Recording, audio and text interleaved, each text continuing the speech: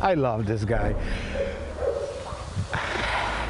They deserve a chance to survive. Everyone.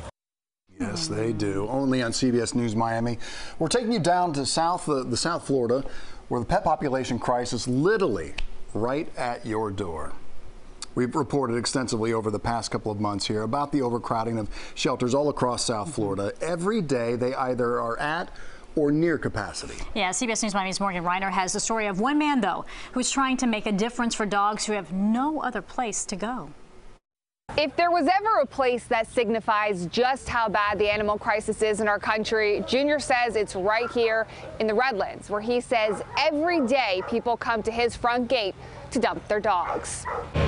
Welcome to Redland, where you can drive for 20 miles alongside fields and farms right before you hit Everglades National Park. It's a historic agricultural area in southwest Miami-Dade County. Everybody has their own personality. Right, Cole? That's where you'll find Newton Siqueira Jr. I love this guy. They deserve a chance to survive. Everyone. Taking care of up to 170 dogs at a time. Grooming dogs was a good career for 25 years. So when I retired, I was trying to help the community that helped me raising my family. He started off with an idea and 20 kennels just 3 years ago when he retired. It's okay, baby. But it quickly turned into another job as it became clear the problem in Redland is huge. You're gonna be just fine. I know, my name is Junior. I know, baby. Junior used to spend time driving around to trap the strays, still does. Una perrita marrón por acá. But now people go right to him.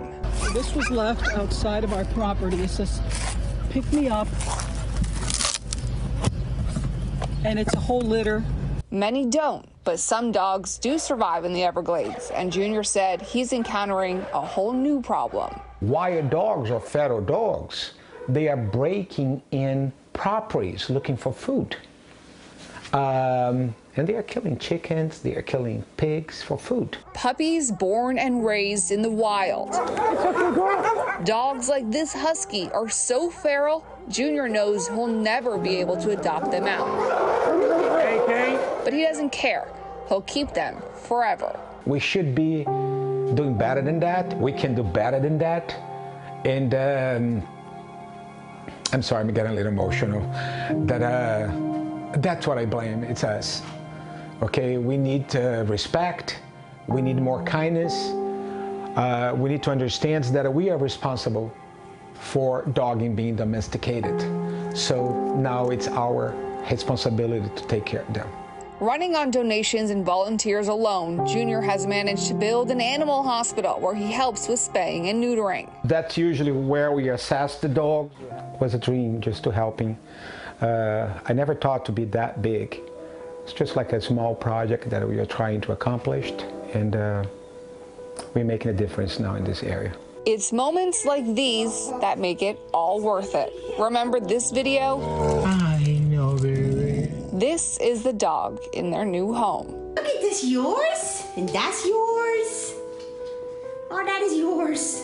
Some of these dogs have never known love, never known companionship, but Junior, he has found a way to gain their trust. Sometimes, though, feels like he is the only one who's able to handle some of them. So he doesn't take vacation. He's here every single day and says he plans to continue running this shelter for as long as he can. Morgan Rynor, CBS News, Miami.